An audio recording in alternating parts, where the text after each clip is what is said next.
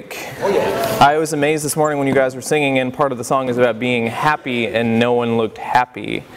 Not here, but when you were eating breakfast, and you're all like, yeah, morning. We want to make the most of this time. One of the things Randy pointed out to me was that since I wasn't here on Sunday night, I didn't really get to introduce myself very well.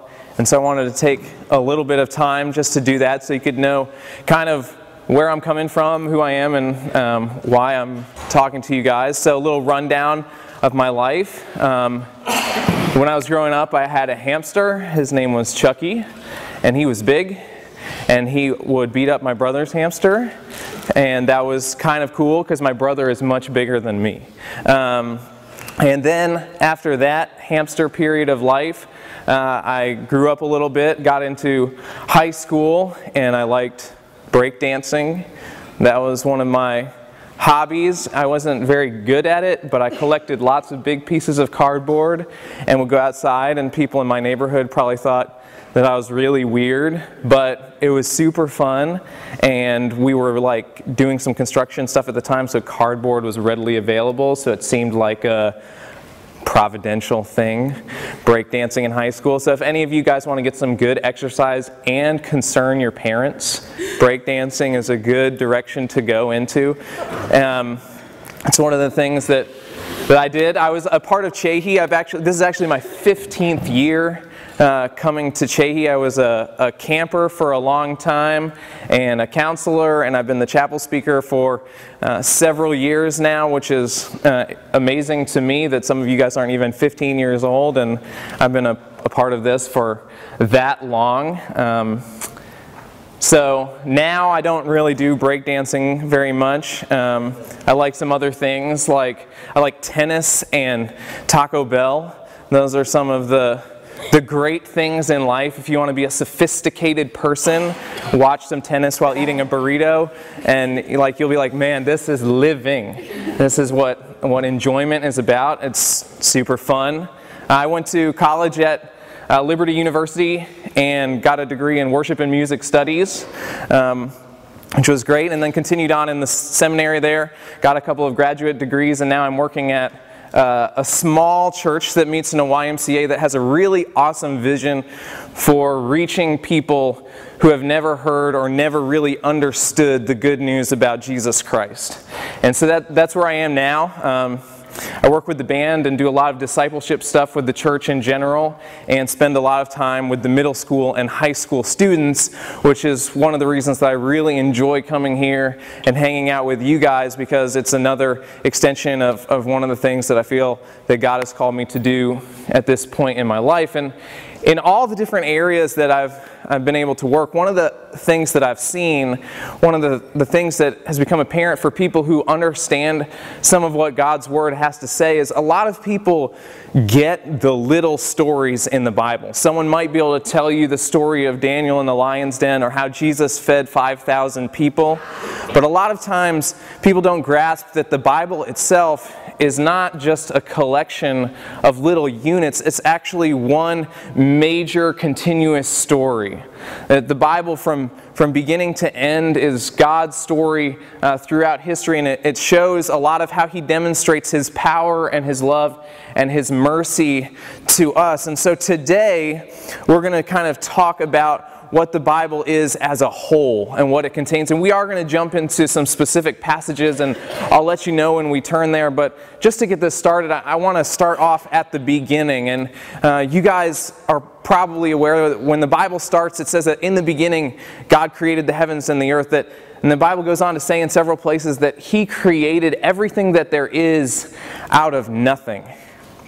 That God came into this situation, and there wasn't like things to work with. He didn't build the earth out of existing materials, but just through the power of His Word, He said it, and it was here. And that's a demonstration of ultimate power. He created this world to be intricate, showing His wisdom, how all these things work together so incredibly to allow the systems that we live in to exist.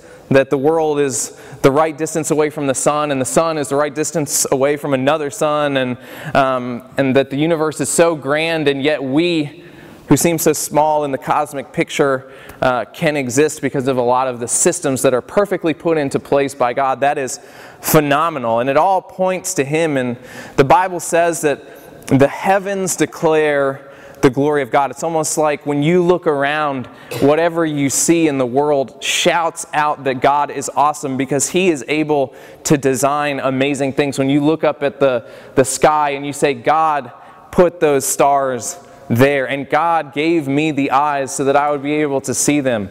He's incredible, and whatever exists, whatever is here, exists to point to the power and the majesty and the awesome love of God. But He didn't just create a world, He also created us, mankind, and He put us here in His own image to know Him, to experience Him, and to be able to live and follow Him, to have the kind of community with Him that no one else can have. It's phenomenal that God would do that, and not only did He call us to know Him, but to also to be a part of His process. If you look at the creation story, God names man. He says, I'm going to call you Adam, and then He gives Adam the responsibility of going out and naming all the animals. It's awesome how God doesn't just allow us to know Him, but He actually allows us to be a part of what He wants to accomplish here. He allows us to have responsibility in being part of building His kingdom here on earth. And He created men to walk with Him, to know Him, and to have this perfect relationship with Him, not smeared by sin or broken by shame, but perfect. Because there's no barrier between man and Him until man fell. The Bible talks about how Adam and Eve were deceived and that they were willing to disobey God. And this idea of sin, this reality of disobedience came into the world, that Satan caused Adam and Eve to doubt the character of God, doubt whether He was really good and whether His plans for them was really good. And once they were doubting His character, they turned and they chose to disobey Him. God's perfect design, not meant to hold them down or hold them back or diminish their joy, but they chose to go against His will and do their own thing, and this destroyed the perfect relationship that man had with God, and pain and struggle and evil entered the world. And we've all experienced those things. We all have different life experiences, but we've all seen those things, whether you've experienced heartache or pain or health problems or just any kind of personal struggle. You know what that's like to just experience the results of sin being rampant in this world. But what's awesome is that God didn't just leave us here. He didn't just leave us on our own. The Bible continues to talk about how even though mankind, even though people like us are so unfaithful and so disobedient and so easily distracted, God remains faithful to us. Throughout the Bible, we can see that God consistently rescues His people. In fact, if you defined the Bible or you just wanted to describe it to somebody who didn't know anything about the Bible, it might be completely appropriate just to tell them that the Bible is a rescue story where God rescues people who are in desperate need. If you think through the Old Testament, you can see that God rescued Noah and his family. He rescued Lot. He rescued the Israelites from Egypt, and the stories could go on and on and on about how God took care of His people and brought His people out of dire and desperate situations for His glory and for their good. Throughout the Bible, we can also see that God is seeking out His people, that He calls individuals to follow Him, and that the Bible is an invitation for people like you and people like me to walk closely with God. Tells the story of Abraham leaving his homeland and everything he knew behind in order to walk with God and experience something greater, something better. It calls David a man who's chasing after God's own heart, a man who wants to know and follow God and be close to Him. God is seeking people like that. In fact, the Bible says that He's like looking around the whole world for people like that. For people who will follow Him. And the Bible also talks about the fact that God is restoring people. That no matter how far His people run away or how often they turn away, that He calls them back. There's awesome stories that demonstrate that, whether it's the story of Hosea in the Bible or what the Bible talks about in Judges, where people would go and do what was right in their own eyes, and they would turn far away from God, and then God would bring them back to Himself, and He would restore a right relationship between Himself and His people, which is really awesome. And the Bible contains all of those things. The Bible is amazing in other ways in that it can also be a mirror that we can look in to see who we really are. We like to associate ourselves with the heroes of the Bible. When we read it, we like to say, well, if David slayed the giant, so can I. But the Bible doesn't actually teach us like that. What the Bible says is that God is the hero who does the rescuing, not us. We are the ones who need Him. So you guys might have heard the story of David and Goliath, of how he goes out to deliver some stuff to his brothers, and he sees Goliath taunting his people and taunting God and just throwing insults all around. And David, will go out there and stand up to the giant, because he sees that all the mighty men who are following God are just cowering and they're afraid. And we like to think, I'm going to go out there and I'm going to be like David. But much of what the Bible teaches is that we are the people who are desperate. We are the people who are cowering, and we are the people who need a hero to come and save us from the things that are too big, the things that are too strong, the things that are too powerful for us to overcome ourselves. And that's what God accomplishes in our life. We aren't the ones who slay the enemy. That's Jesus. And in the Bible and in reality and in our lives, Jesus is the ultimate hero. And that's one of the big reasons that we celebrate this thing called mercy. And the entire story of humanity could really be defined as an epic. God could have wiped us out the first time we sinned. We deserved it. He's just. When you make a mistake, when you do something wrong, when you disobey and dishonor and go against the will of God, He has every right to respond by justly punishing us. But the Bible tells of time after time after time where the ground doesn't swallow up the people, and that God doesn't just annihilate people for disobeying Him, but it tells how we get mercy even though we don't deserve it. And this mercy is demonstrated in so many ways. I mean, you can think about, why doesn't our evil intent and our destructive habits always lead us, why don't they always lead us down the most painful roads possible? Why sometimes do we do the wrong things and it works out okay? And that's because we have mercy. And why doesn't the ground just swallow us up? And that's because God gives us mercy. We should have had this kind of punishment coming to us, even to the extreme sense, even to the fact that we deserve, the Bible says, to pay the consequences of our sin, to go to hell and be separated from God forever because of who we are, because of what we've done, because of our nature. And yet, God doesn't want that for us. Instead, He wants to show us mercy. And that's demonstrated most clearly in the Bible through Jesus Christ. And it's not an oversimplification to say that Jesus Christ is the mercy of God. And think about the gospel itself, that the perfect judge chooses not to sentence us, but instead He chooses to take our punishment on Himself. He took our place, and that is extreme mercy. And if you think about the almighty and the invincible God chose to become weak and poor in order to reach us. He stooped down for you. That is incredible mercy. He came to us. He lived among us. He died for us. That's amazing mercy. The Bible teaches that while we were still sinners, Christ died for us. Not when we were good, not when we cleaned ourselves up, not when we had anything that we could offer Him, not when we had started to turn ourselves around. The Bible teaches that while we were still stuck in our sin, Christ came and died for us. If you have a Bible, you can open it up to Ephesians chapter 2. And this is a really famous and well-known passage because it does a great job of demonstrating the depth of the gospel for each one of us.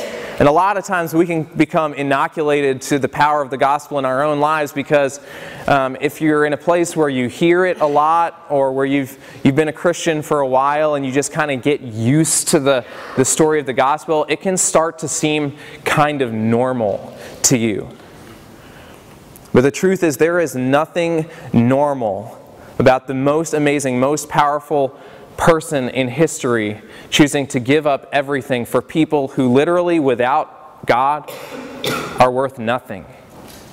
And yet He gives us this great value. He assigns this great worth to our lives because He says, I created you in my own image, and beyond that, I am willing to die for you so that I can live with you forever.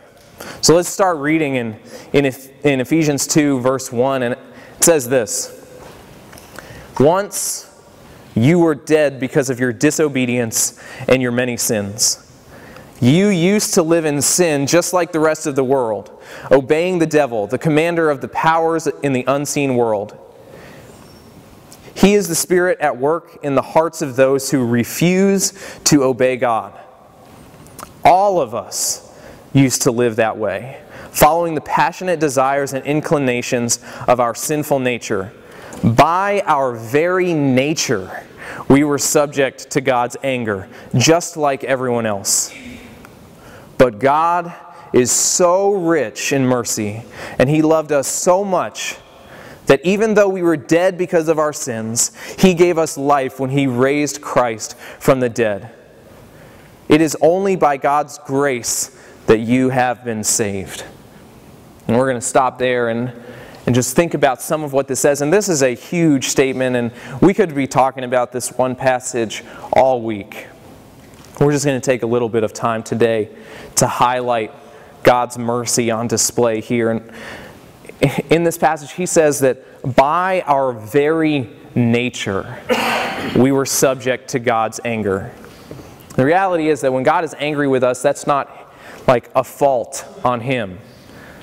That's the right response to us doing evil and to us turning against Him and to us being disobedient, and He should be angry. And don't you think that He has every ability to crush us? If God wanted to punish us, if God wanted to pour out the ultimate of His wrath on us, He absolutely could do it. And what is holding Him back from doing that is His mercy. Who we are without God is evil, and as a result of that, a just God has every right to judge us. And for any of us who think that we're good enough or that we've lived rightly enough to please God, we need to think again, because this says that by our very nature, who we are subject to God's anger. Your nature is not righteous. Your nature is not good. Your nature is not worthy of God's love. And yet, He shows us mercy anyway. And that is demonstrated in the fact that this passage says that God is so rich in mercy, and He loved us so much that He gave us life. This is amazing because He didn't have anything to gain in the sense that we had something to offer Him. This passage says that we were evil, that we were against Him, that we were following His enemy, that by our nature we were inclined to be disobedient to God. That's not somebody who seems like a great candidate for friendship or to be adopted into God's family. And yet, because He's so rich in mercy and because He loves us, because He loves you so much, He's willing to offer you life at the expense of His own. And this says that not only did God condescend to us, not only did He stoop down to this world, but He also raises us up to Him, that He gives us eternal life, that He shows us grace and mercy, that He gives us this rescue which is absolutely undeserved, unearned. And when we think about it all, it is unimaginable. We couldn't have come up with it on our own. And this really should change the way that we live our lives. This really should change the way that you think. This should change the way that you act. This should change your priorities.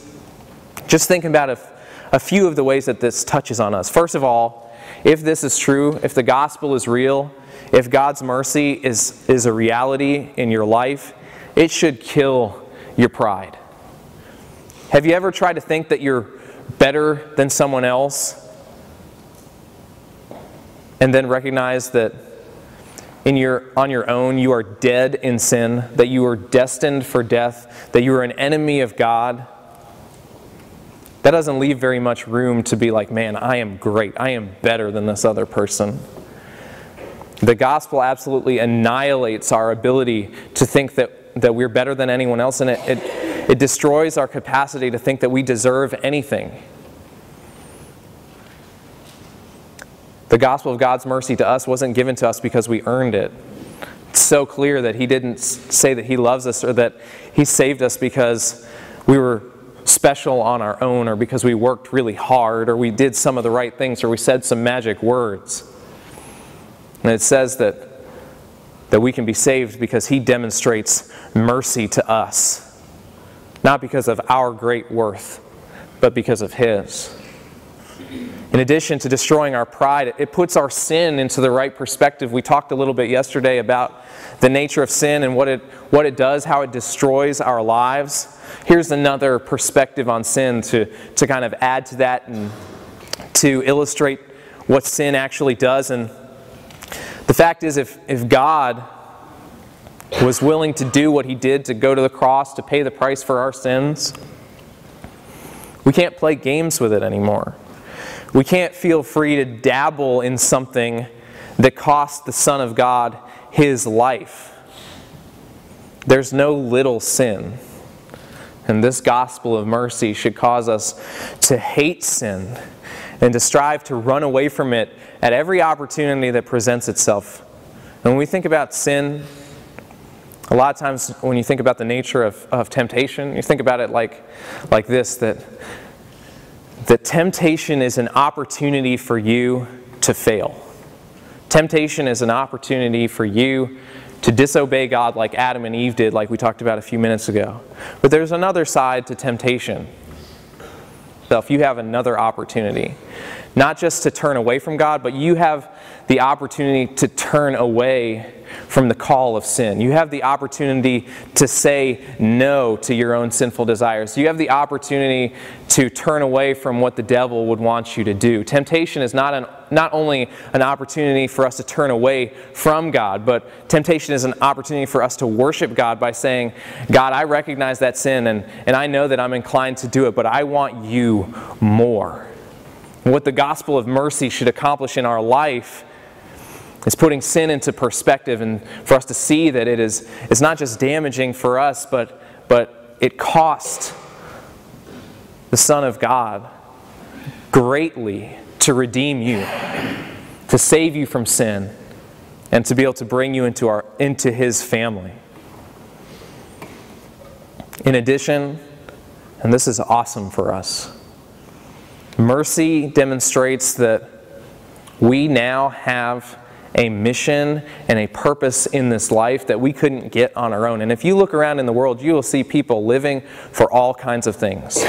You see people defining success in many different ways, whether that's in prestige or money or popularity or comfort. People all want these kind of things. People are looking for safety, security. People are looking to stand out or to make some kind of significant difference. But in reality, all of those things don't matter at all if they're not following Christ. Because whatever you do in this life is just going to pass away. It doesn't matter what you get. It doesn't matter what you earn. It doesn't matter how many people like you. All that stuff's going to be gone. The one thing that lasts is our relationship with Christ and what is done for Him and with Him. And so now, because of the gospel, we have the opportunity to share and show the good news, to make a difference for the kingdom of God, to spread this story of mercy that we've been given. Every other endeavor pales in comparison. All other accomplishes and success, all the status that you could gain, all the pleasure that you could experience are worthless when compared to knowing the surpassing greatness of Christ. And for those of us who have truly experienced His mercy, we should be absolutely compelled to share it. The Old Testament talks about how it can be like the feeling of having a fire shut up in your bones, and that you actually have to go out and tell about God because there's no other option for you. Mercy should compel us like that.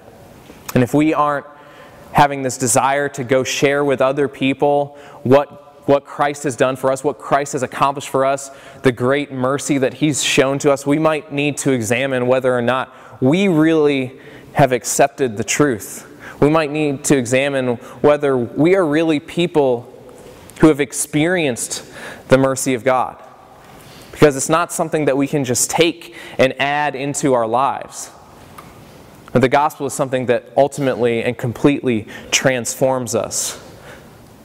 That the old is gone and something completely new takes its place. And now it's time for us to advance the story. We've kind of reviewed what happened from creation to the cross, and we've landed on and expounded on mercy a little bit.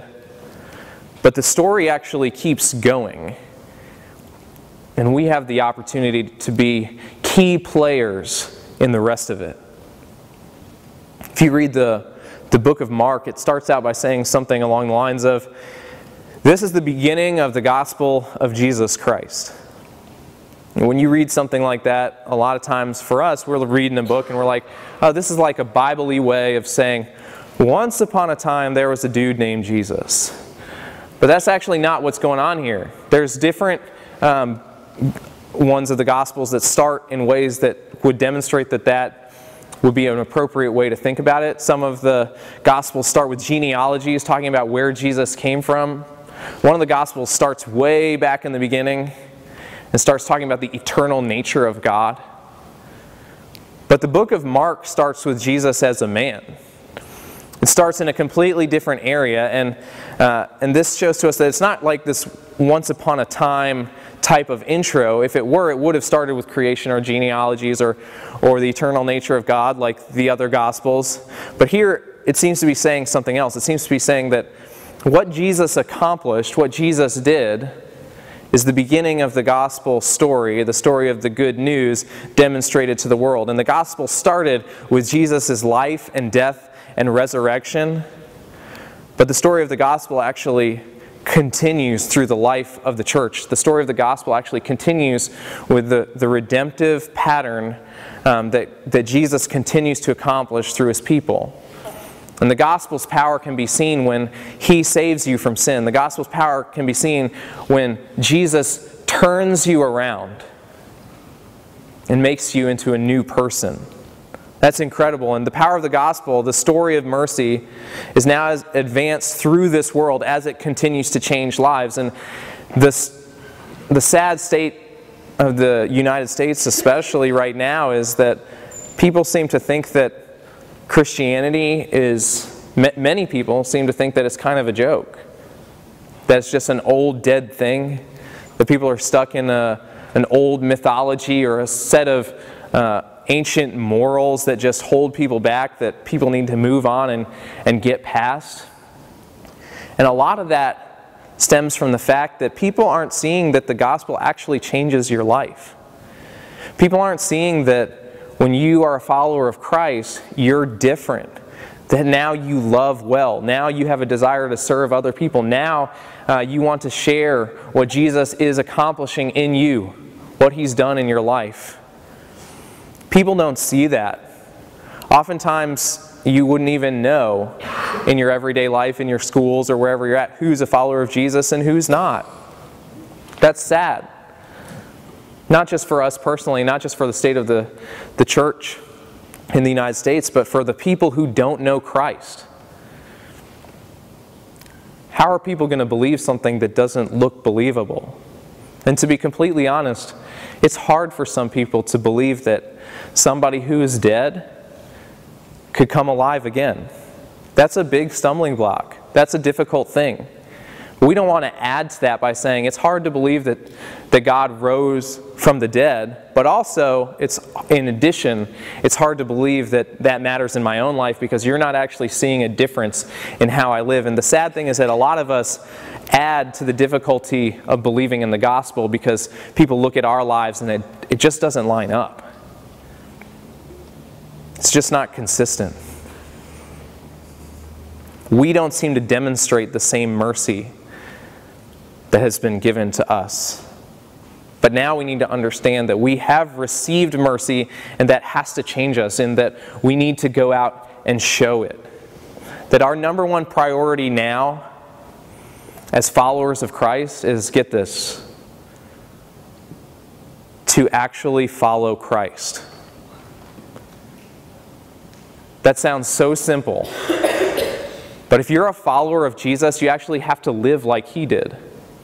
You have to put other people before yourself. You have to look at the advancement of the kingdom of God and sharing the good news as the ultimate goal of your life. Don't you think that Jesus could have come here and preached the word and done a lot of good things in ways that were much more comfortable for Him, or where He didn't have to get so dirty or hang out with people that were so different from Him, or where He didn't have to be around people that seemed so hard-headed, or people that He had to forgive so much?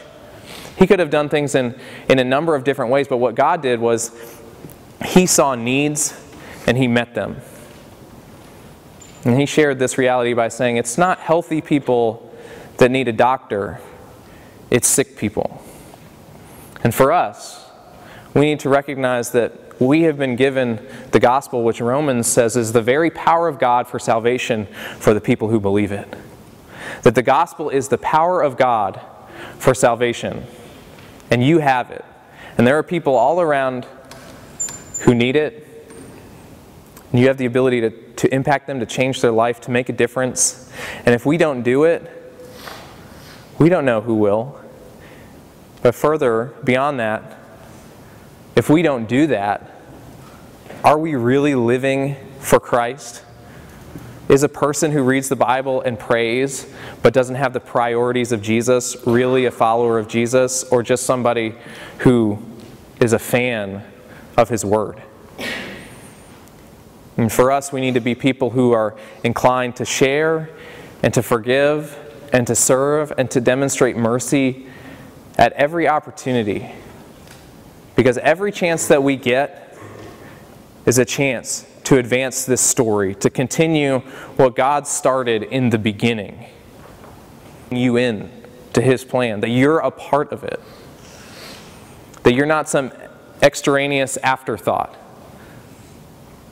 But God wants to do great things here in this world, and He wants to grow His church, and He wants to save people from hell, and you are His plan for doing it. You are His plan for continuing the story of mercy in this world. And it's up to us to be a part of that. I'm going to close today by sharing with you guys one verse from Matthew 5, and it's pretty well known. And it says, "The merciful are blessed because they will be shown mercy." Now I'd like to encourage you guys to be people who show mercy to others. That you would recognize that you are a part of this awesome story and this awesome process where God saves people who don't deserve it. You get to be a part of that. When you see your neighbors or your acquaintances or your friends or your classmates or your coworkers or whoever far away from Christ, those people are enemies of God. Those people are people who are, by their own nature, deserving of the wrath of God. But just like God did for you, He's offering them mercy. And you are His conduit for getting it there. So as we celebrate what Christ has done for us, we need to also go out so that we can celebrate what Christ does through us and what Christ does in the lives of the people around us. Let's pray. Dear God, we just thank you so much for your great mercy and for the way that you include us in your story and in your plan. And we ask that we would be able to see just how amazing the gospel is, and we ask that you'd allow that to transform the